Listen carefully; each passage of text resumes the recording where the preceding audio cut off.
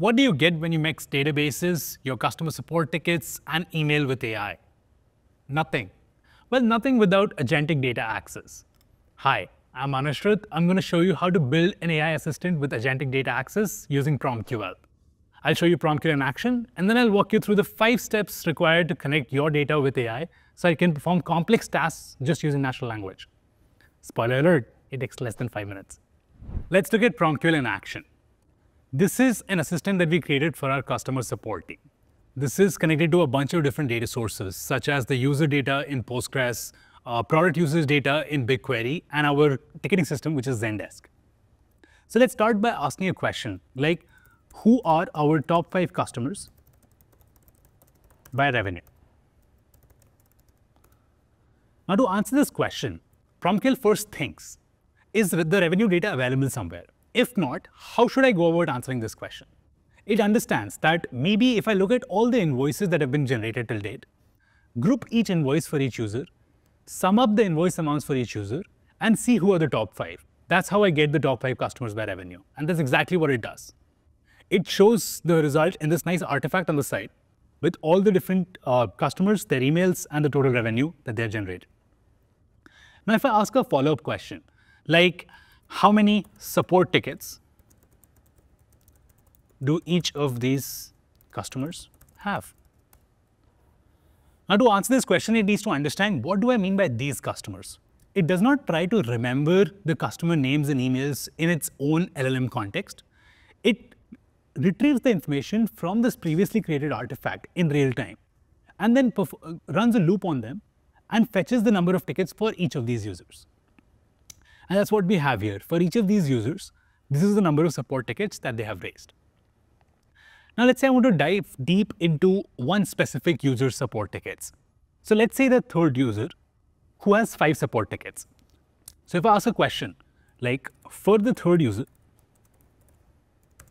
fetch the details of their tickets, including the comments on them, then summarize each ticket and classify how well they have been resolved. And don't just give me a binary classification, be more nuanced in that. So create 5 categories.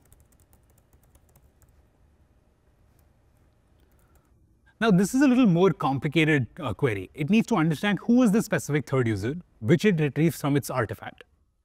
It needs to fetch the details of each of the tickets that this user has ever raised, including all the comments on them, then iterate through all of these tickets, call another LLM to summarize each ticket, and then call another LLM to categorize how well that specific ticket has been resolved.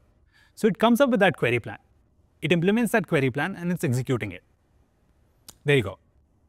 So it gets me the details of each of those tickets, creates a nice summary of each of those tickets, including the comments on them, and then finally gives me a resolution status. Now, let's say based on my analysis, I want to issue $50 in credit to this specific user's highest revenue generating project. So let's ask our assistant to do that. Issue $50 in credits to this user's highest revenue project. Now, to do this, it needs to understand who the user is, how many projects do they have, how much revenue has each of the projects generated, which project has the highest revenue, and then for that specific project, it needs to issue $50 in credit. It's about to issue the credit and it asks me for my confirmation. You don't want your AI to have free rein over manipulating your data. So this is a human in the loop kind of mechanism. Let's say I click on approve. There you go. It issues the credits. So this is an example of a really powerful AI assistant built using PromptQL on your data. Now let's see how we can actually build such an assistant in less than 5 minutes. So let's see how easy it is to build an e-commerce assistant using PromptQL. So the first thing I'll do is set up the data delivery network. The Hasura DDN is basically the layer that connects your data to your AI. So for that, I'll initialize my supergraph. Supergraph is the metadata layer across all your data sources. So I'll initialize this supergraph by running this command. Next, I'll go into this directory and initialize a connector. Let's say I have my e-commerce data in a Postgres database. So I'll initialize a Postgres connector. I'm going to select Postgres. I'll let it pick a connector. I'm going to pass my Postgres connection string.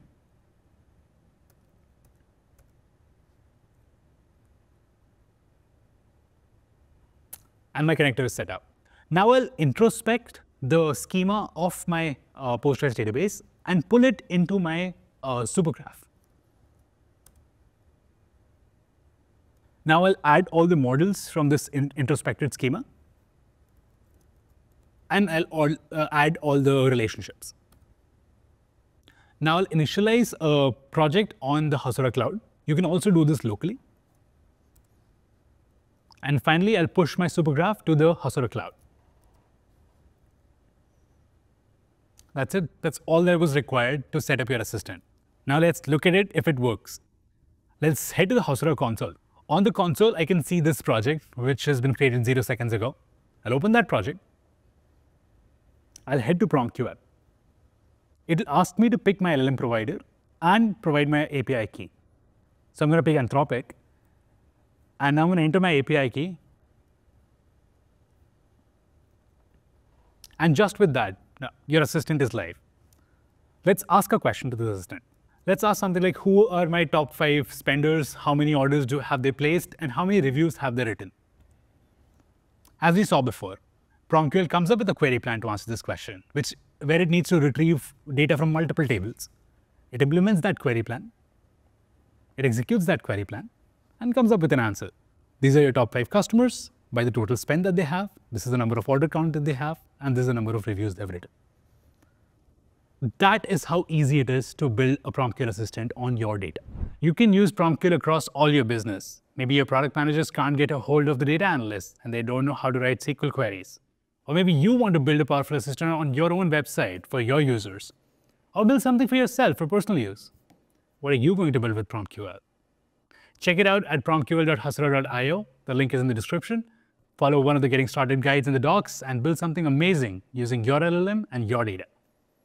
If you enjoyed this video, please like and subscribe to the AWS Developers YouTube channel. And thank you for watching.